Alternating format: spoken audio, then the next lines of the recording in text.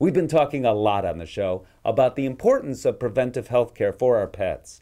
Veterinary visits are down, and while you might think that's helping your pocketbook, it could be affecting your pet's health. Today we talk about our aging cat population with Dr. Susan Little.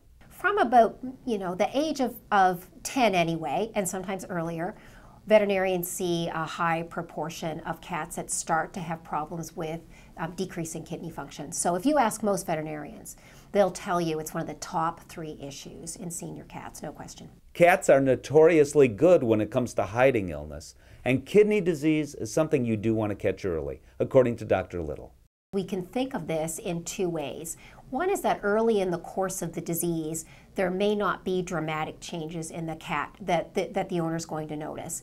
And that's where routine health screening, seeing your veterinarian regularly, will pick up the early signs of disease through blood testing and urine testing early enough to intervene. And like any disease, right, we want to intervene earlier rather than later. If you have an older cat and haven't been to the veterinarian in a while, shame on you. Because here's what can happen. Those signs of kidney disease could start to show themselves. Primarily what they notice is their cat is drinking more water, and then there's more urine in the litter box as a consequence.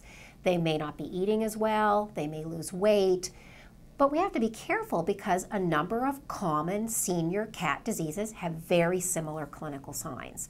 And so, again, you need your veterinarian to help make the diagnosis.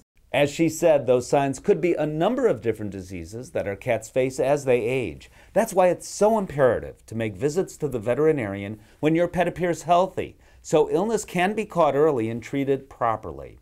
That way you have more quality time with your kitty. I'm Steve Dale.